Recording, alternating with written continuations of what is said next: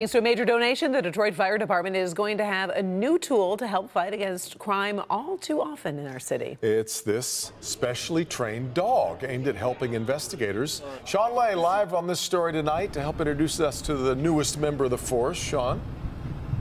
An arson dog, Devin, named Cricket, and take a look. Cricket is already on the job. Such a good girl. You're going to help everybody, aren't you? Aren't you going to help everybody and be safe?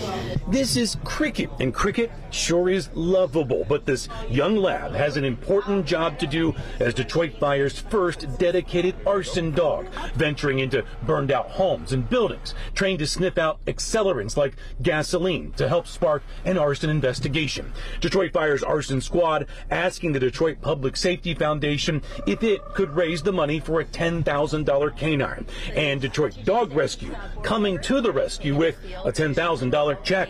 So to have an arson dog here in Detroit it's a wonderful thing, and Detroit Dog Rescue is just grateful to be a part of it. At fire scenes, we do see arson investigators using a dog to sniff out clues.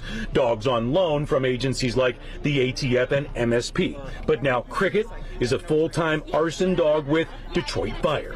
So we got this one here. This is specifically for our unit.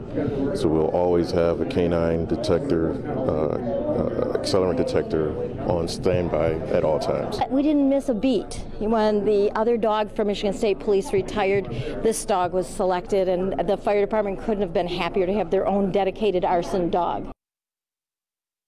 So Cricket was not working at that moment, but absolutely adorable, but we'll get right to work. Here's the deal. Cricket's been with the department for about 3 months now, training with its handler, and has already been in homes sniffing out what they call accelerants, those clues that help investigators find out what started the suspicious fire. Devin.